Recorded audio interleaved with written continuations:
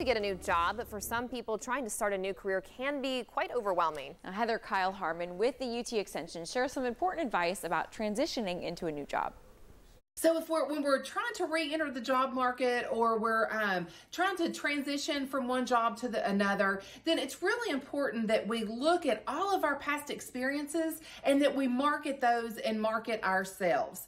So some of it has to do with developing the right attitude about our abilities and our experiences, and then organizing those into an effective job search. So, making sure when we are marketing ourselves, we're using the proper verbiage, and then marketing those skills that we don't necessarily think are marketable skills, such as, you may think, I just ran a cash register, but that shows future employees that you can handle money, you are dependable, you can be organized. If you cleaned during this COVID pandemic, then you have some sanitation and cleaning skills that other people may not have. You may know the protocols and procedures that other people may not have. So just making sure you are marketing those skills that you do have, recognizing those positive attributes that you have. So think about all those past experiences that you have, whether it's work related, whether it's things you've done in your free time. Potential employers want to know that you are an active, vibrant person. So if you run 5Ks, then they might want to know that you are an energetic person who takes care of their health.